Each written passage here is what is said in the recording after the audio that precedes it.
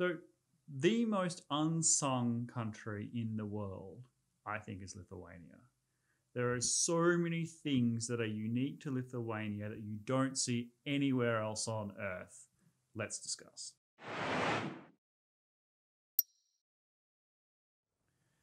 Hello everyone, welcome to Dangerous Policy. My name is Crispin. Today I want to talk about Lithuania, which is a great passion of mine. And I want to do it now because I've just done a couple of segments on Russia, which is kind of pro-Russia, even pro-Putin.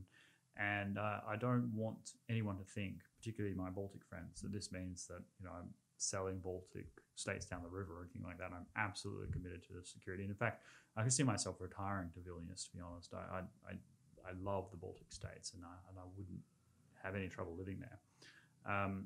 But I want to talk about Lithuania because they've made a unique set of contributions to the human race, and even the Lithuanians themselves, I would say, aren't particularly well versed in that.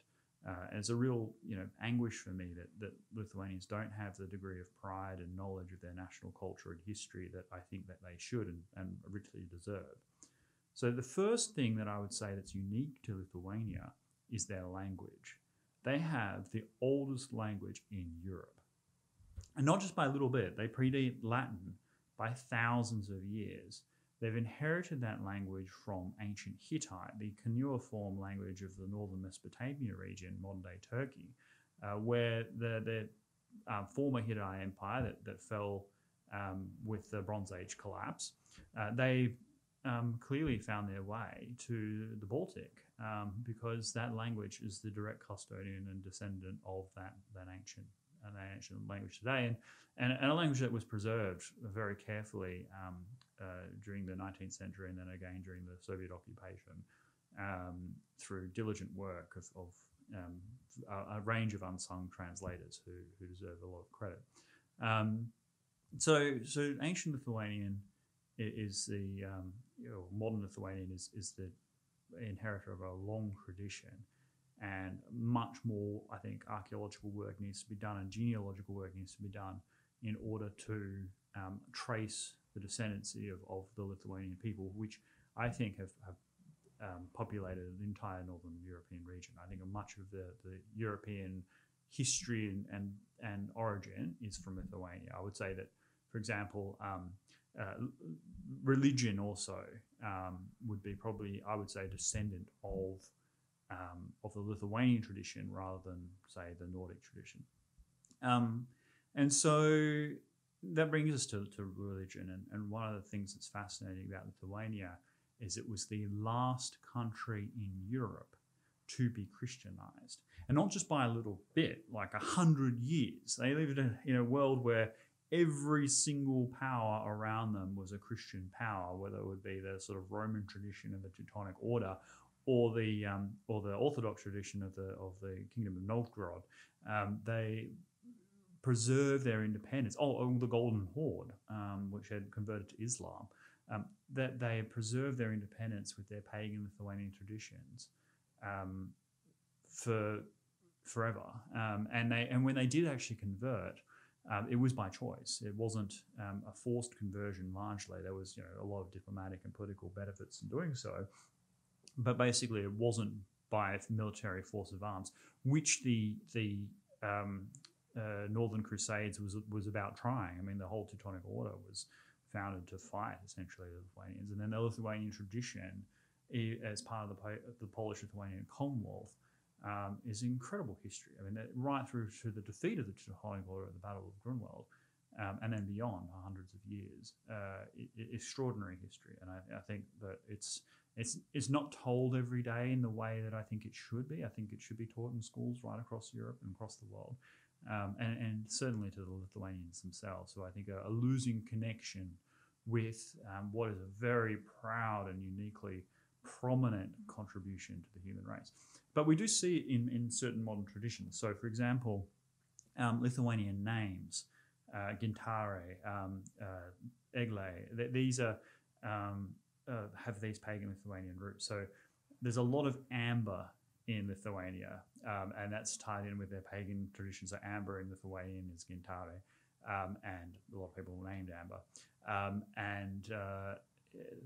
And Lithuanian amber is gorgeous. I mean, it's you should definitely go to those those traditional stalls and jewelers, but also the pagan Lithuanian tradition is not very well known. So we know all about Thor and Loki and all of that from the Denmark and Norway. But we don't have the same degree of knowledge about the pagan Lithuanian traditions of Lithuania, which is quite similar, but there are some differences. But we do have some stories that are passed down to us, and I want to discuss one story now, which I absolutely love, and that is the story of Egle, Queen of the Serpents. Okay, so once upon a time, there was a young farm girl who was in the bath, and she got out of the bath and she saw a serpent in the hallway wearing her clothes. And the serpent said, I've got your clothes. And Egle's like, give them back. And the serpent said, well, I'll give it back to you, but you have to pledge yourself to me. And long story short, she agreed. And it's like, okay, well, I'll let you get your affairs in order here, and I'll send for you in a few days' time. Anyway, Egle had 12 older brothers who didn't want to give her up, and this snake showed up a few days later and said, look, let's I'm here for Egle. And the brothers said, oh, he's a chicken. That's Egle. You can take her away.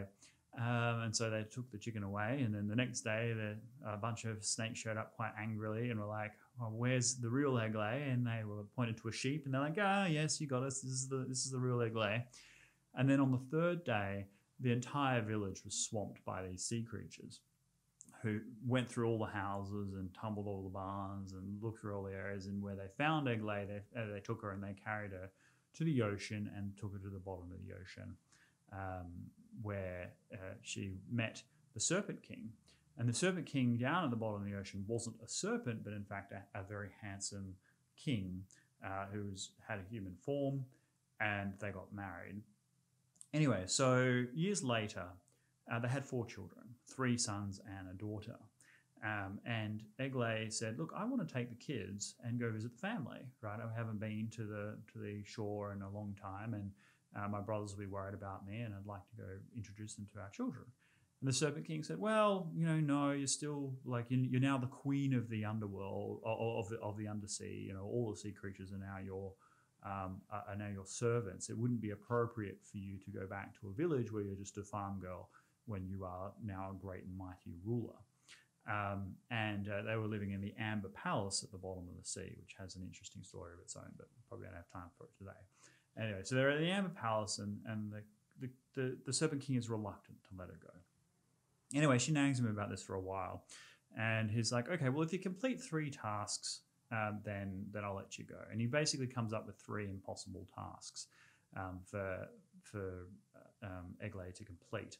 The first of these is to, I think, bake a pie with no utensils, spin an everlasting thread, and wear down a pair of iron shoes, if I remember the story correctly. Anyway, she gets the help of a sorcerer, and there's this long tale of adventure, and ultimately she finds a way to complete these 3 tasks. And eventually he's like, fine, okay, well, you've obviously been banging on about this for a while, and I did say that it would be okay. So she takes the 4 children, and she goes to the surface and goes back to the village where she was and tells them the great story of what happened. Anyway, so they're hanging out there for about a month, and they're reconnecting and so on. And then she's like, all right, it's about time that the children and I go back to rule the oceans.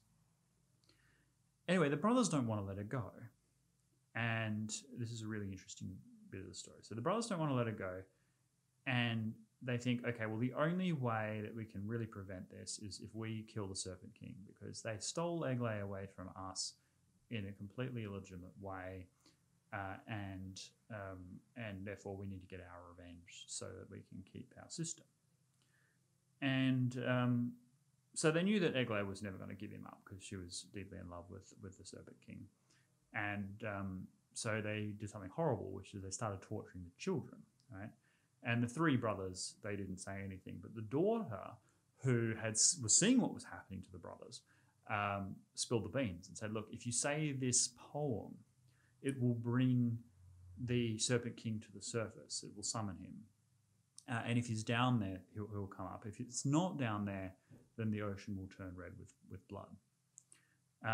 Anyway, they take this knowledge and they go to the ocean side and they say this poem. And sure enough, the Serpent King pops to the surface and they hack him to bits with scythes. And satisfied that they have now dealt with the problem, they go back to Eggland. They're like, all right, fine, you can go. Thinking that, she'll go to the ocean side. And once they realizes there's nothing for her, then she'll come back. Anyway, so she goes to the ocean and says this poem, and sure enough, the ocean turns red with blood. And she interrogates the kids as to what happened, and they spill the beans immediately. And she gets her revenge by turning herself and her 4 children into trees. And the 3 sons are turned into these 3 strongest trees of the Baltic. So I think, oak tree, pine tree, that sort of stuff. And the daughter, in punishment for say spilling the beans and getting the father killed, is a sad story. She gets turned into some horrible weed that plagues like crops and stuff in Lithuania. But those trees become central to Lithuanian worship. And if you think of Game of Thrones and Westeros and the old gods and the weirwood trees, that whole tradition, I think, is a Lithuanian tradition that George R.R. Martin, in my opinion, got his old god religion approach, Children of the Forest and all of that, from a pagan and Lithuanian sources. I think pagan Lithuanian is not something we know a lot about. Unfortunately, we should know a lot more, and I think that historical work can be done to uncover that.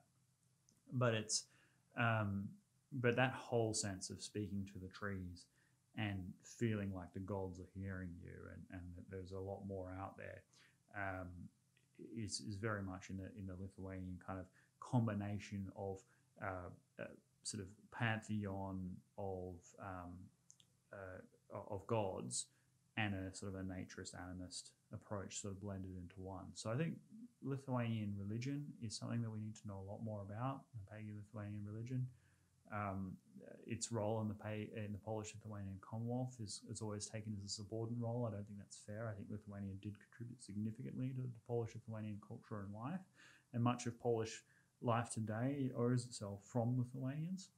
But Lithuania is going through a bit of a tragic period in that their economy had been growing up until COVID, so that was good. And every time I go back to Vilnius, I go back every couple of years, and each time I go back, it's better and better. Like life seemed to be getting better and better. I would like to see what a post-COVID Lithuania looks like. But what they did have was a significant period of, and to this day I think is continuing, of declining population. And that's because they're bright young people who are highly educated. Now that they're part of the EU and part of NATO, they tend to migrate west to France and the UK and so on to get better jobs and conditions and salaries, because the incomes are still fairly modest in Lithuania. But look, if you want to trip somewhere that is A, safe, B, truly European, like you want to kind of go to old towns and things like that, but also somewhat off the track, I cannot recommend Lithuania highly enough. It's a place I keep going back to because I love it. I'll absolutely be willing to retire to Vilnius. And I think that they need to maintain their independence forever in order to preserve what is a special historical and cultural tradition that is quite unique to only a few million people. And so for that reason, I'll always be a fan of the Baltic states and their traditions. This is my shout out, my affection for Lithuania, just in case, in the many times in which I will try and say, look, we need to improve our relationship with Russia because of China and other things. That doesn't mean to say that, as part of that's on the table as a compromise on the Baltic states. That's not on the table and it should never be. So, hope you're all well.